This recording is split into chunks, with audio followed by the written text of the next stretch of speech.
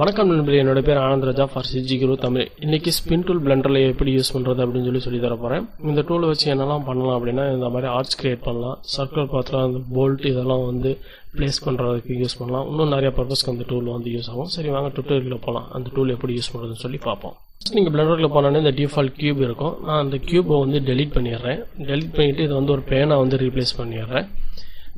இப்போ front orthographic வியூவில் போயிட்டு எடிட் மோடுக்குள்ள போயிருங்க. எடிட் மோடில் போனதுக்கப்புறம் டூல்ஸ் டேப்ல ஸ்பின் அப்படின்ற ஒரு ஆப்ஷன் வந்து இருக்கும்.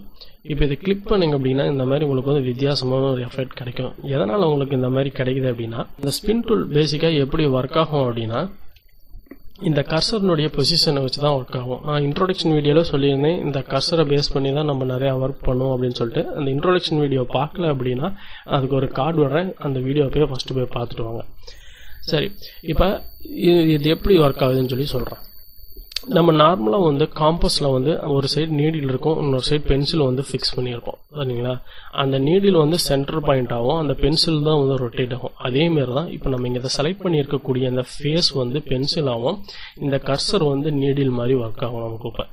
இப்போ நான் அந்த கர்சர்னுடைய பொசிஷனை நான் வந்து இங்கே வந்து மூவ் பண்ணிட்டேன் அப்படின்னா இது வந்து நீடில் மாதிரி இப்போ இருக்கும். இப்போ இதை வந்து என்ன பண்ணும் அப்படின்னா, இதை வந்து பென்சில்ன்றனால இதை வந்து இப்படியே இந்த மாதிரி ட்ராப் பண்ணி இந்த மாதிரி நமக்கு வந்து ஒரு சர்க்கிளை வந்து கிரியேட் பண்ணும். இப்போ நான் வந்து ஸ்பின் பண்ணக்கூடிய இந்த ஃபேஸை வந்து செலக்ட் பண்ணியிருக்கேன். இப்போ இதில் நான் ஸ்பின் அப்படின்னு கொடுத்தேன்னா இப்போ நீங்கள் பார்த்தீங்கன்னாவே தெரியும். இப்போ இது வந்து இந்த நம்ம செலக்ட் பண்ணியிருந்த ஃபேஸ்லேருந்து இதை வந்து இது வரைக்கும் ஸ்பின் பண்ணியிருக்கு. இதுக்கு வந்து உங்களுக்கு வந்து லெஃப்ட் சைடில் வந்து ஒரு ஆப்ஷன் வந்து எனேபிள் ஆகும். நீங்கள் ஸ்பின் கிளிக் பண்ண உடனே அந்த ஸ்பின் டூலுக்கு இப்போ இதை பார்த்தீங்கன்னா ஆங்கிள் வந்து 90 டிகிரி ரொட்டேட் ஆயிருக்கு. இங்கேருந்து இது வரைக்கும் 90 டிகிரி இது வந்து ரொட்டேட் ஆயிருக்கு. இதை நான் வந்து இன்னும் வந்து ரொட்டேட் பண்ணணும் அப்படின்னா இந்த ஆங்கிளை வந்து நான் வந்து எக்ஸ்டெண்ட் பண்ணிக்கலாம். இப்போ 180 டைப் பண்ணேன் அப்படின்னா நமக்கு வந்து 180 டிகிரியில் வந்து இது வந்து ரொட்டேட் ஆயிடுச்சு.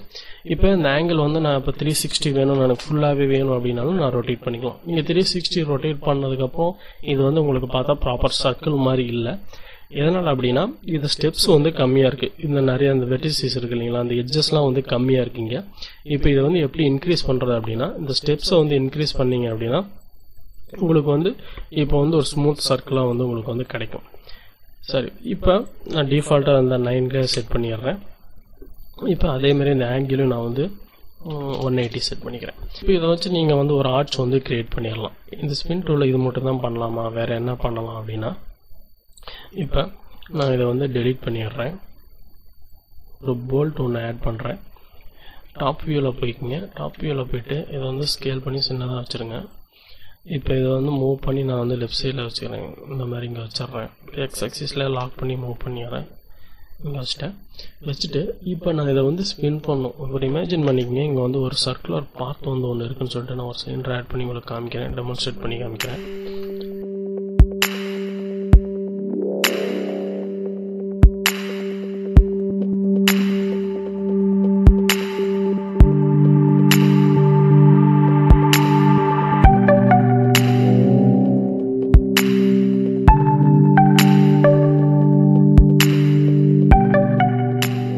சரி, இப்போ இங்கே வந்து ஒரு போட் வந்துருக்கு. இந்த போட் வந்து இந்த சர்க்கிள் பாத் ஃபுல்லாக வந்து ஃபில் பண்ணணும் அப்படின்னா அதை வந்து எப்படி பண்ணலாம் அப்படின்னா, நீங்கள் டேப் கீ ப்ரெஸ் பண்ணிட்டு எடிட் மோடுக்குள்ளே போங்க. எடிட் மோடுக்குள்ளே போனீங்க அப்படின்னா இங்கே வந்து உங்களுக்கு வந்து அந்த ஸ்பின் ஆப்ஷன் இருக்கும். அந்த ஸ்பின் இதை கிளிக் பண்ணி முன்ன எப்படி நம்ம யூஸ் பண்ணணுமோ அதேமாரி தான். இப்போ ஸ்பின் கிளிக் பண்ணிங்கன்னா உங்களுக்கு இந்த மாதிரி வந்து அது வந்து ஸ்பின் பண்ணிடும். உங்களுக்கு வந்து ஏன் இந்த மாதிரி எஃபெக்ட் வந்து வித்தியாசமாக இருக்குது அப்படின்னா, ஆக்சுவலாக இந்த சேம் போல்ட் இருக்கு இல்லைங்களா, இந்த போல்ட் இருக்க எல்லா வெர்டிசஸுமே வந்து டூப்ளிகேட் பண்ணி மூவ் பண்ணணும். பட் முன்ன இருந்தது வந்து எக்ஸ்ட்ரூட் பண்ணுற மாதிரி.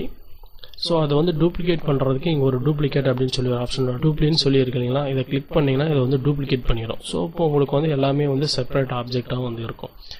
இப்போ நீங்கள் வந்து உங்களுக்கு எத்தனை ஸ்டெப்ஸ் வேணுமோ அதை நீங்கள் வந்து இன்க்ரீஸ் பண்ணிக்கலாம். அதேமாதிரி நீங்கள் ஆங்கிள் வந்து உங்களுக்கு எவ்வளோ டிகிரி வந்து ரொட்டேட் ஆகணுமோ நீங்கள் அந்த டிகிரிக்கு வந்து ரொட்டேட் பண்ணிக்கலாம். இப்போ நான் 360க்கு ரொட்டேட் பண்ணேன் அப்படின்னா 360 டிகிரியும் எனக்கு வந்து ஃபுல்லாக வந்து இருக்கும். இந்த ஸ்பின் டூலில் இன்னொரு விஷயம் நீங்கள் வந்து நோட் பண்ணிக்கணும். இப்போ நீங்கள் 360 டிகிரி கொடுத்தீங்கன்னா நீங்கள் டூப்ளிகேட் பண்ணியிருக்கக்கூடிய ஆப்ஜெக்ட் வந்து அது வந்து இன்னொரு ஆப்ஜெக்ட் வந்து ஸ்டார்டிங் பாயிண்ட்லேயே வந்து திரும்ப வந்து கிரியேட் ஆகிடும்.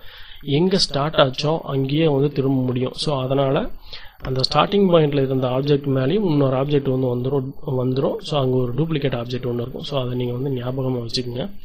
நீங்கள் இப்போ எவ்வளோ டிகிரி ரொட்டேட் பண்ண போகிறீங்க அப்படின்னு சொல்லி அதை கால்குலேட் பண்ணி அதுக்கு தகுந்த மாதிரி நீங்கள் இங்கே ஆங்கிள் வந்து போட்டிங்க அப்படின்னா இதோட வந்து இப்போ இந்த பாயிண்டோட வந்து ஸ்டாப் ஆயிரும். இங்கே ஸ்டாப் ஆயிடுச்சு அப்படின்னா உங்களுக்கு வந்து இங்கே அந்த டூப்ளிகேட் வந்து ஒன்று வந்து வராது. உங்களுக்கு இந்த வீடியோவில் தெளிவாக எக்ஸ்பிளைன் பண்ணியிருப்பேன்னு நினைக்கிறேன்.